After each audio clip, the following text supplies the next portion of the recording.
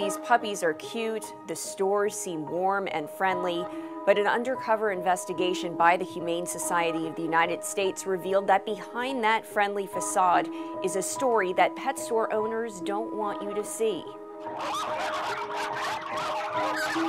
They promise their puppies only come from so-called private breeders, some even hand-picked by the president of the company.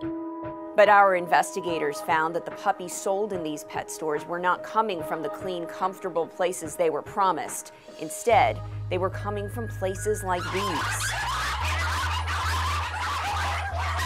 Puppy mills, large-scale breeding facilities where dogs are kept in small wire cages and bred continuously just to produce puppies to be sold in pet stores like these.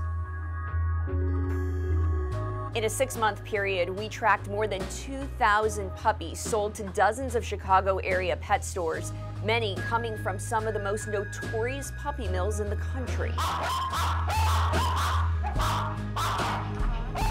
Inspection reports we obtained reveal serious animal welfare violations.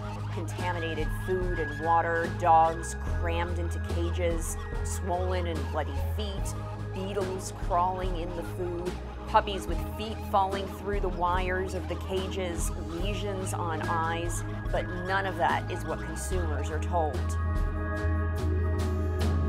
This investigation is just another example of why people should not buy dogs in pet stores or online.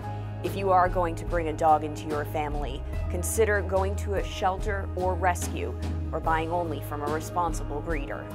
For more information, visit humanesociety.org/puppymills.